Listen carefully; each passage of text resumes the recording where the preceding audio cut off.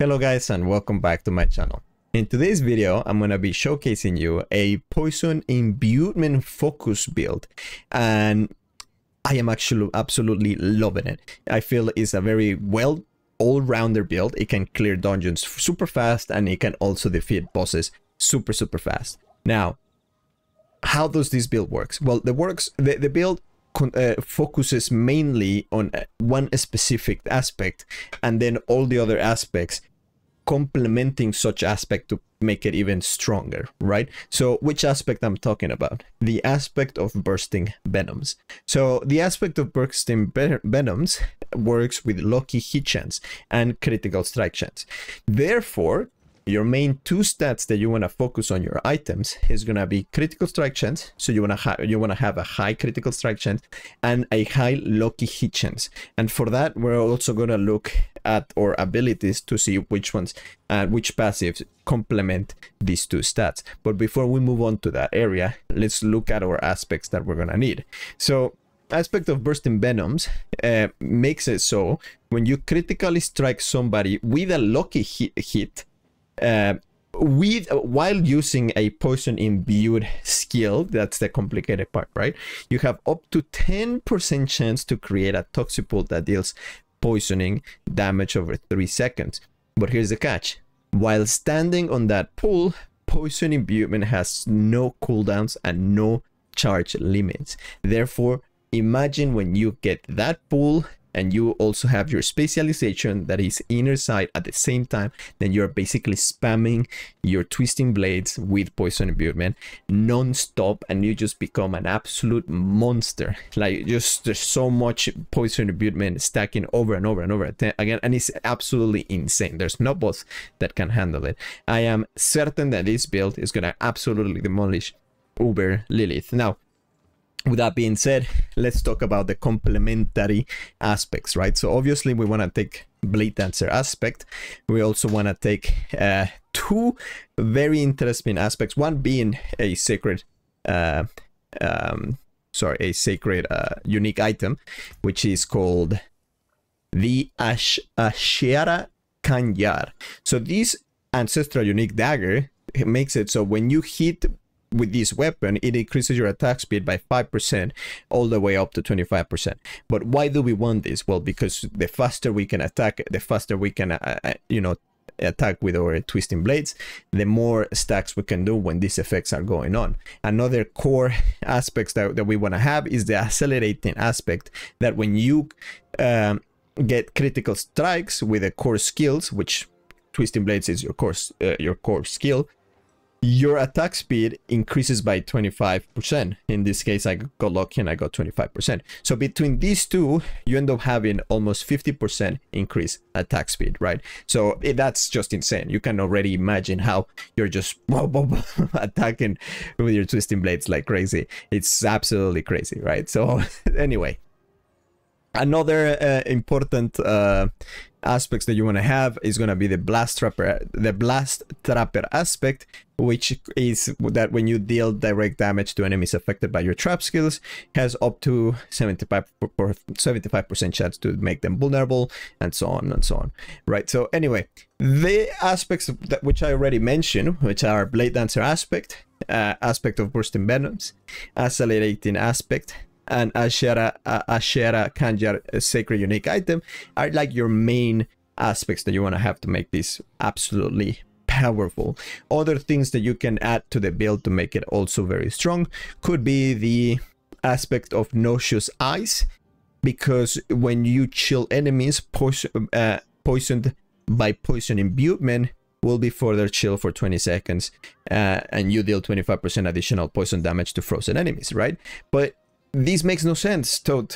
What does this aspect have anything to do with the build? Well, if you get also the Penitent Greaves Ancestral Unique Boots, you leave a trail of frost that chills enemies, and you deal 8% more damage to chilled enemies. But at the same time, if you go to your abilities and you go ahead and you put the Frigid Finesse passive, then you deal 15% increased damage to chilled enemies. This bonus increases 30% against frozen enemies. So if you're standing next to a boss or next to a lot of mobs, well, they're gonna get chilled plus you're using your pet poison imbue, and it's just a lot of synergy, a lot of damage, and it just makes sense, right? So anyhow, you don't really need those two. This is just complementary to the current build, but I think you kind of start to understand how this works. Anyway, so just to reiterate, I'm sorry, English my second language, but just to reiterate, the main stats that you want are lucky hit chance and critical strike chance, so you can always be activating that poison pool as much as you can. Now, secondary main stats that you want is going to be critical strike damage and vulnerability damage. Apart from that, those two things, everything else is up to you. You can add different aspects on different part of your armor as how you see fit. Nevertheless, I'm going to be leaving on the description the link to d4build.gg so you can see exactly how my build is, and I will also leave it on the comment section below. Moving on to our abilities. So as I mentioned, we're going to start with we're taking puncture as our basic. It's very straightforward. Our core skill is going to be Twisting Blades. We're taking both passives, Symphony Strikes and Sturdy. And then on our agility, we're taking Shadow Step and Dash. On Shadow Step, we're going all the way to Methodical Shadow Step. And on our Dash, we go all the way to Enhanced Dash for that 15% increased critical strike damage. Then on our Subterfuge skills, we're taking Poison Traps only and purely, so we can activate that aspect that gives us that 52% increased chance to make our enemies vulnerable. And we're also taking our Exploit and our Malice passive. Also, I forgot here on the agility skills, where we'll be taking Weapon Mastery passive as well. Also, I'm sorry if I'm talking super fast. I just want to make the video as short as possible, and I realize that sometimes I go too long. So anyway, moving to our imbuement skills. Well, clearly the focus is on poison imbuement, so we're gonna go all the way to blended poison imbuement, because critical strikes with poison imbuement skills deal 75% increased poison damage, right? So because we have our critical strike chance high, that's exactly what we want. We want to be doing a lot of damage. We're taking also the 3 passive of poison, which is Deadly Venom, Debilitating Toxins, and Alchemical Advantage. And lastly, we're taking on this section the Friedrich Finance, as I just explained earlier, the reason why. Then here on our ultimate skills, we're not taking any ultimate skills, but we will be taking the Trap Mastery, because when we drop our Poison Trap, we get that 12% increased critical strike chance against vulnerable and crowd control enemies. And also, we want to have our Innervation, 1 point in there, because there's really not a lot of of point left, and you really want to have your points on Second Wind, because every 100 energy you spend grants you 15% increase lucky hit chance for 5 seconds. So that's definitely something you want to have. And then lastly, on our key passives, you can take Victimize if that's what you want, but I'm personally going for Momentum, because due to our helmet not having a defensive aspect, I find myself a little bit squishy sometimes. So Momentum gives me that 20% increased damage reduction, right? Everything else, also for the movement speed and the little extra things that it gives me. But really, that would be up to you. I will recommend you to either go for close quarter combat, because it also gives you that 30% increased attack speed, but I believe that 50% attack speed that we already get for the 2 aspects is more than enough. But you could go for that one, or you could go for Victimize, as I mentioned earlier. Moving on to our Paragon, the main glyphs that we want to take is going to be Efficacy, because it gives us that imbuement skill effects have 20% increased potency, so it makes sense since our build is focused on that poison imbuement. And then we're gonna be taking our combat glyph to get that core skill still 7.5 increased critical strike damage, and critical strikes critical strikes restore 12% of our energy cost. The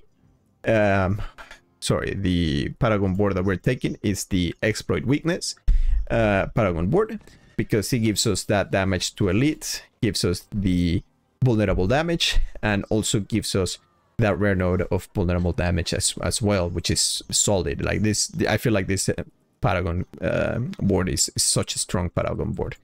Then on the next Paragon board, we're taking the Cunning Stratagem Paragon board, but we're not actually talking the legendary node. We're just using it to pass through, because on this glyph, we're putting the exploit glyph that when we attack an enemy, we make them vulnerable for 3 seconds. But the cool thing about this little part is that we can go through, you know, quickly through with it, and we get some very nice red nodes, which are the dominant that gives us 28% core skill damage, and also we get that finisher that gives another 28% core skill damage, and lastly we get that lawless for that extra little armor. But then down here we go for another Paragon board, which is the Eldritch Bounty, that when you attack with an imbued skills, you gain 20% resistance and 20% increased damage for that imbuement element for 6 seconds. So I think you see the synergy here on why we're taking that. Also, I'm level 87, so I still can put a lot more points here, and one of them is here, that Imbue rare node, which gives us that 30% in skill damage. And also we want to try and go for, where is it? Non-physical, here it is, sorry. Yeah, so we also want to go down a little bit, and we should be able to go all the way there just to get that extra a rare node that is just complementary to our imbued attacks. Anyhow, that's pretty much it. I'm pretty sure I cover everything, and just little last tip, I guess: make sure that your most important aspect that has the most damage, you put it on the crossbow, since it doubles the effect, right? So with that being said, I put Blade Dancer on my crossbow to get that double effect. And yeah, that's it. If you have any questions, please leave a comment, and if you like the video, you can drop a like and subscribe. I'll see you in the next one. Torres signing out.